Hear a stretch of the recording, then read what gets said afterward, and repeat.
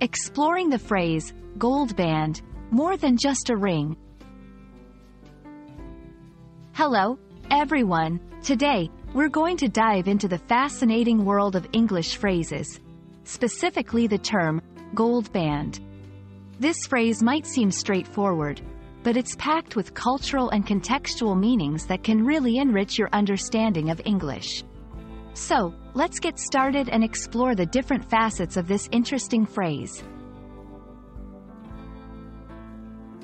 The most basic interpretation of gold band refers to a physical object.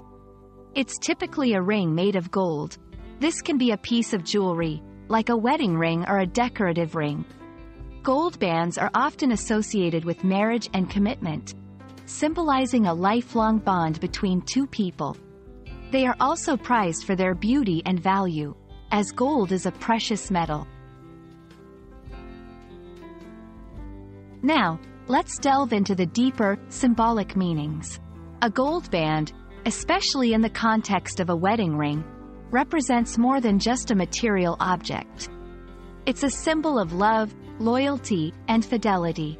In many cultures, wearing a gold wedding band signifies that a person is married, indicating a commitment to another person.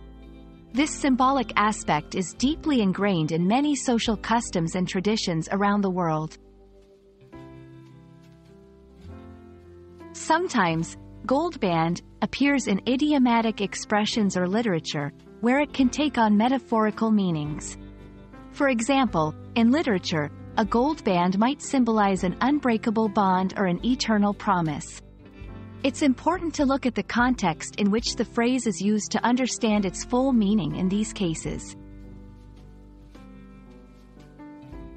In modern usage, gold band can extend beyond traditional meanings. It can be used in fashion to describe a trendy accessory, or in technology, where it might refer to a high-end or premium version of a product.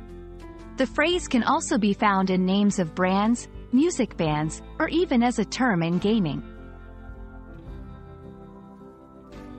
Understanding the phrase, gold band, gives you a glimpse into not just the language but also the culture and symbolism embedded in English expressions.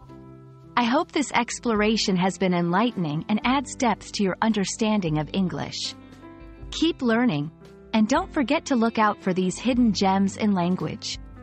Thanks for watching, and see you in the next video.